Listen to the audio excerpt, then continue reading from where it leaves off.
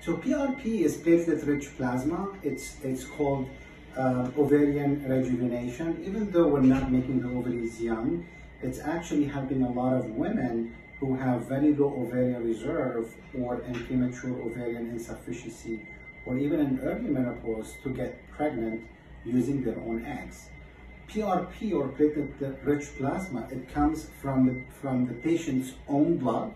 We take blood from the arm, then we extract the PRP in the lab, then we take this PRP and we go vaginally by an ultrasound and we inject the PRP inside the ovaries. Now PRP is becoming extremely popular because more and more data and medical journals have been recently shown both in humans and in animals that PRP injection inside the ovaries can restore ovarian function after menopause or in cases of premature ovarian insufficiency. Now, candidate for women for PRP is women who have early menopause, premature ovarian insufficiency, poor egg quality, or even women who have poor embryo quality. The reason why PRP works is because it contains a lot of chemicals such as growth factors and other chemicals that are we concentrate them, and then when we put them directly inside the ovaries, they're doing three things. One, they're stimulating the dormant eggs to wake up and grow so we can collect them. Two, it's improving the environment where the eggs are inside the ovaries, so potentially can produce healthier follicles and potentially healthier eggs.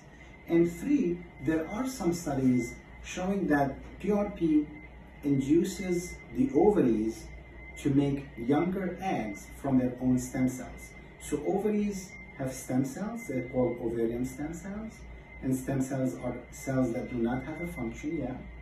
And once you activate them, they get a function based on where they belong. For example, if the stem cell in the liver and you activate that cell, it becomes a liver cell.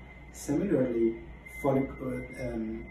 if you inject inside the ovaries the PRP, the stem cells there turn into younger eggs. I'm going to give another example.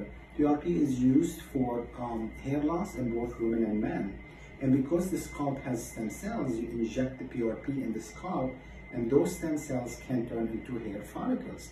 And this is how researchers found out that, okay, well, let me try the PRP in the ovaries, it might grow new ovarian follicles, and actually it was true.